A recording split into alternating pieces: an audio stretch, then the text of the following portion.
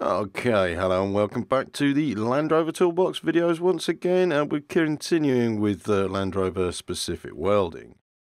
So in this episode we want to start planning exactly how we're going to replace a spring mount and the joints and the welding techniques that are needed to be able to be successful with this. So one of the basic welds will be a fillet weld, horizontal or vertical or flat, and the other will be an edge weld.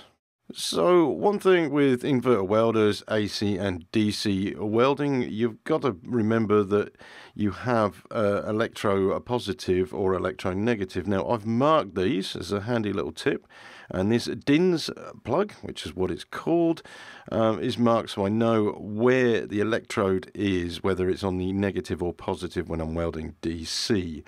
This welder is actually slightly different from the other welder I'm using. You can hear that the AC has a certain buzz to it. Now this is just with this particular welder, and with the DC I've set this on 110 compared to 130 for 3.25 welding stick, and if you listen carefully you can hear that the weld itself is a lot softer. DC welds are differently to an AC current.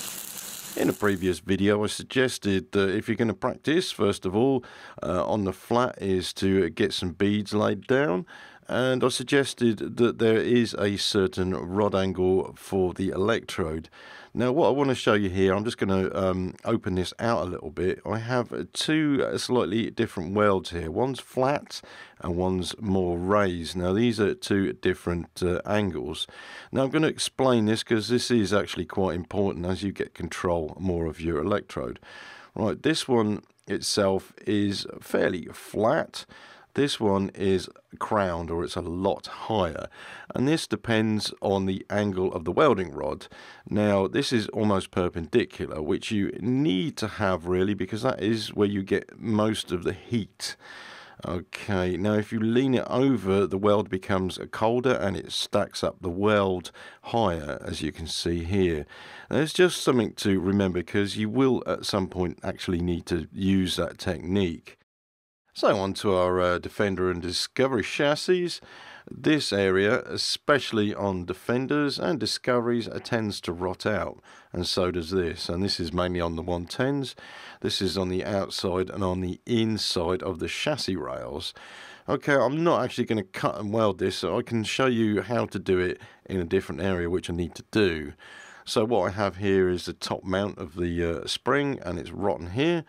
And what I'm going to do is make a cut here and make a cut here.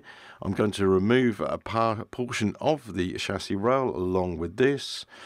And then I'm also going to remove a part of this section here and then on this side. And this will give you a practical insight into how to do most of your chassis rails. Okay, so planning cuts are really important.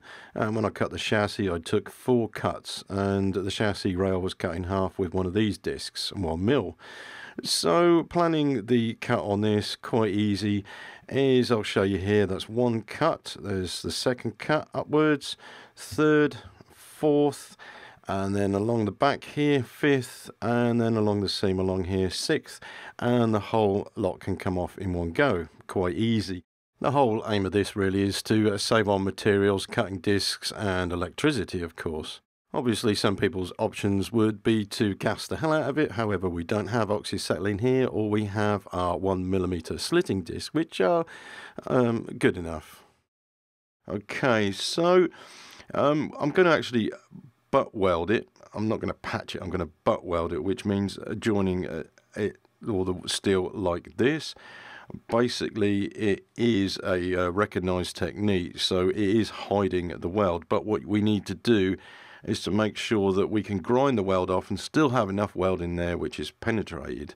So I'm just going to draw you out a diagram on here, which actually, to be honest with you can't see very well, so I'll just turn this over, start again. Okay, so butt welding, what we need to do, we have 2 pieces of metal edge to edge. And then basically I need to be able to cut off 30 degrees a portion of each of the edges, which will allow me to get more penetration into the steel. Okay, so if we're welding in this area here, filling this up with weld, it's going to penetrate and have a joint which will be fairly decent enough and will have the right strength. Okay, so this I will have to find a way of cutting it out. So this whole portion will disappear, and so will the spring top mount itself. We do have one, and hopefully this is the correct one for the 110 springs. Right, so the chassis rail will, on your Land Rover, have a seam along here, and this is because there's two sections welded together. This one is not. This one is welded in a different way. You can see on the edge it has an edge weld, and that's two pieces that are basically jointed together like this. So we're looking at using this type of a joint on the chassis here. The bump stop also has edge welding. You can see that here. That's done at a lower voltage. And of course we have fillet welds. Now these welds are, well, they're not awkward to do. Just a fillet weld, as I'll show you here, is the same thickness as the steel that you're actually welding. So you can see I've got a 5mm piece of steel that covers the weld just nicely, and this weld is what I did earlier on 5mm plate steel, as you can see. You'll also notice that this will be fillet welded on both sides. Last but not least, I forgot to mention this earlier, is the lap joint. And basically it is a joint which two bits of metal are lapped over and then welded as such. There's something you have to observe here, because the bottom plate will absorb more heat than the top plate, because you're actually welding, you've got more of an area for heat absorption. Okay, so I've tacked it, and I'm just going to show you here where the rod motion would be. You'd start on the bottom plate with an angle like such with your electrode, and what you're doing is you're working in to the top plate edge. Okay, so the heat will remain on the bottom plate, and it's almost like you're sweeping leaves up onto a curb, as it were, and this is the sort of action you'll have.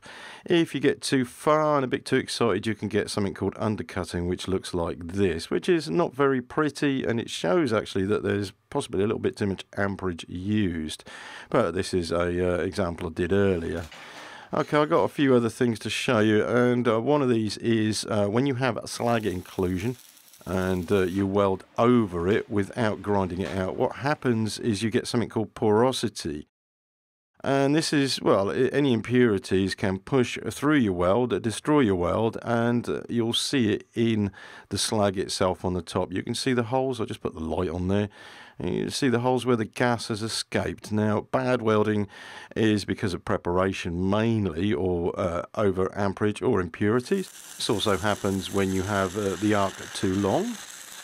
This case I showed you there was slag under there, and I welded straight over it. It's not a pretty sight, and you know underneath the weld is going to be fairly poor. So what I'll do is I'll chip this off now with the old slag hammer, and I'll show you what's actually happened, because we have the same type of weld, to be honest with you, because the slag has not moved, it hasn't been welded out, it's just trapped in there. You can see that by the hole just here. So it's something to watch out for, and the ideal thing, of course, is to grind that out and then re-weld it without any slag underneath it. I know we all come to want to rush, but this is what you should be aiming for, and then just run or bead again. Right, so what we have is a corner joint, and basically it's a 45-degree angle. Both of these areas will actually overheat, because the heat spread is not going to be brilliant. So what I did here, I used a 2.5 rod on 65 or 70 amps, I can't remember now, let's say 60 amps, filled it up. It's okay, it's fine, but it hasn't penetrated all the way through, believe it or not. So what I'm going to do here is a quick demo and weld this 5mm plate at a lower amperage, which will be a 3.25 rod at 95 amps. So this should be good enough to get good penetration. And you can see here I'm basically welding, but my usual habit is to build the weld up quite high and have a crown on it. So the angle is angled quite well. So I also have an Achilles heel, and you'll see this here.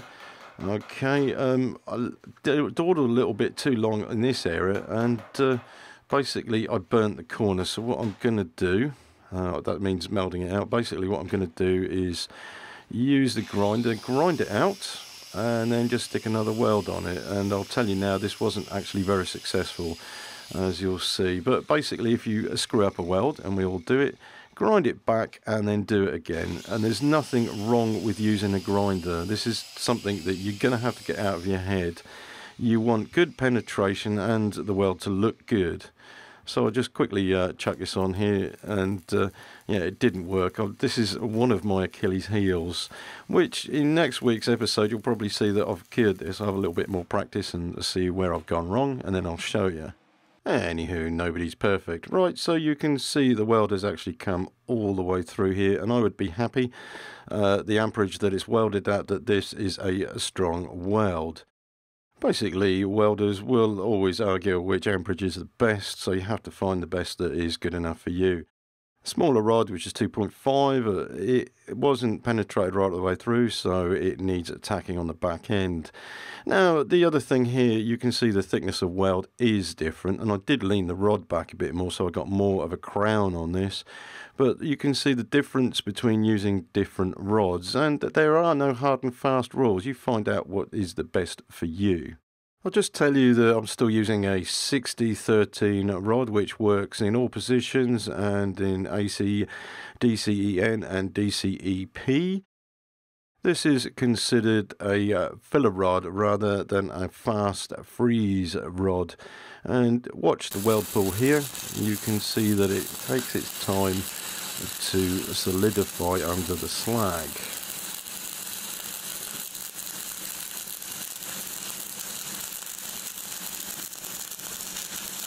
I've also found with the machine at 110 amps on DCEN, it is perfect for how I feel that I should be welding, which is my own personal preference with a 3.25 rod.